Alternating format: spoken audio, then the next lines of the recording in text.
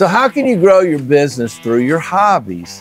Man, it's probably one of the most fun ways to grow your business. And you know, we all want to do our hobbies more. You know, one time I ran into an old friend of mine that was in the insurance business, and I said, man, when are you going to retire? He said, Beach, I've been retired for 20 years.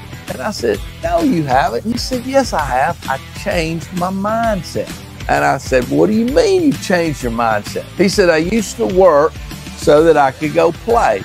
Now I play so that I can work. He said, I figured out if I did more fun stuff, then I get to spend more time with my friends and the potential customers that I want to do business with. I get to develop deeper, stronger relationships with them. And so now they just call me, or I've got a half of them trained to call my assistant. And so now I'm out playing all the time. It's actually my marketing strategy is to play, not to go to work so that I can play. And so I got to thinking about that, and I go, golly, I need to figure out a way to incorporate that.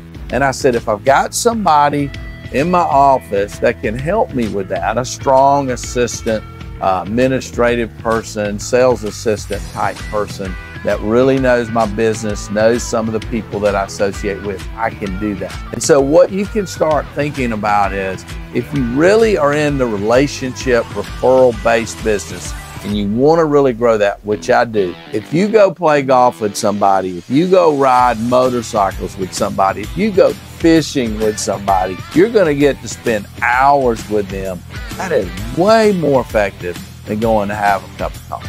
So, you know, the new thing is you go have a cup of coffee with somebody you don't know, because they know that if they don't like you, they can bail in 15 or 20 or 30 minutes. It can be short. A lunch is a little bit more of a commitment. A dinner is a way bigger commitment. So that's why everybody's doing coffee, because they're meeting with people they don't know, and they don't know if they want to hang out with you. But if you can do that, you go have a cup of coffee and you like that person, then invite them to go do something.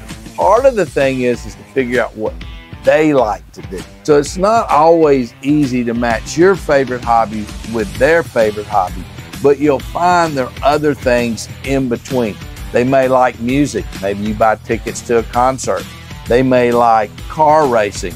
Maybe you take them to a car race. There's all kind of stuff you can do. So what I've done in my life is I start trying to, as I meet people, I start trying to find things that they like to do that I like to do, and I try to hook those things up so that I can go spend a long period of time with that person, really getting to know them deeper, having a better relationship with them.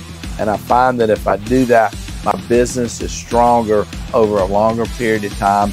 And if I screw up because I have a relationship, they're not going to fire me immediately. They know that I'm trying to do the right thing. So take your hobbies and do more of it. Don't do less of it. Get people to go with you and participate in fun stuff. Do as much of that as you possibly can. And I think you'll find that you'll not only have more fun in business, but you'll meet the people that'll be stronger, deeper customers for you over the life of your business.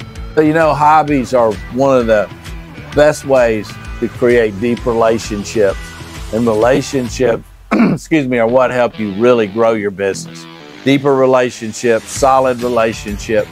So use your hobbies and your customers' hobbies. Try to figure out a way that you can spend longer periods of time with them to get to know them better. And if relationship building is important to you and referral-based business is important to you, check out my other YouTube videos here on other great ideas on how to build deeper relationships with your customers.